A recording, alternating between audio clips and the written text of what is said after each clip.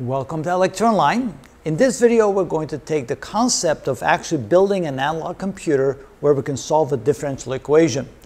Let's take the second order differential equation in the general format. This is a non-homogeneous equation. And let's solve this equation for the second derivative of x with respect to time and see what that looks like. So this can now be written as the second derivative of x with respect to time is equal to dividing both sides by 1 over a and moving this over to the other side. I will get the following. I will get 1 over a times the function of time minus b over a times dx dt minus c over a times x. And of course, this is only good for time greater than 0. Now notice what we're essentially trying to do here is we're trying to solve for x. Now assuming that this is an input voltage or perhaps an output voltage. So let's think of this as representing the second derivative with respect to time of the output voltage. And we want to solve this for V sub O, or in other words, we want to solve this for x. How do we do that? So we're going to solve this for x. What we could do is we could build an integrator circuit. And so the general concept of an integrator circuit, it looks like this. We have a capacitor here.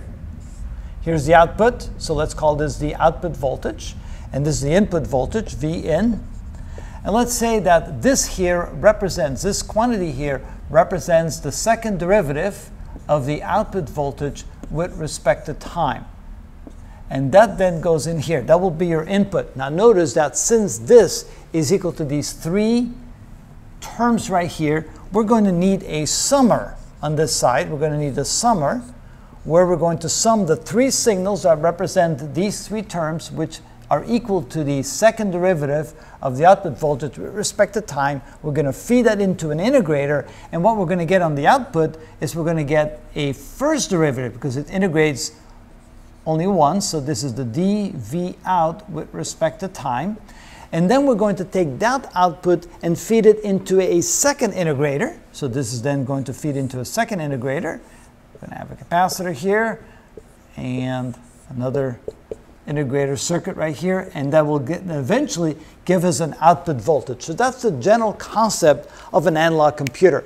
We can use that to solve a differential equation by saying this is going to be fed in. Now, since this is equal to these three terms, we're going to feed the three terms in separately. We're going to adjust the size of the capacitor and the size of the resistors in such a way that we take care of these constants appropriately, and we'll show you an example of how to do that.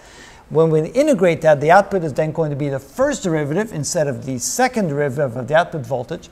That feeds into a second integrator, and that gives us the V output. As long as we find the right sizes of the capacitors and the right size of the resistors, we should be able to then come out with the solution to the actual differential equation, which is the V output, which is what we're solving this equation for x.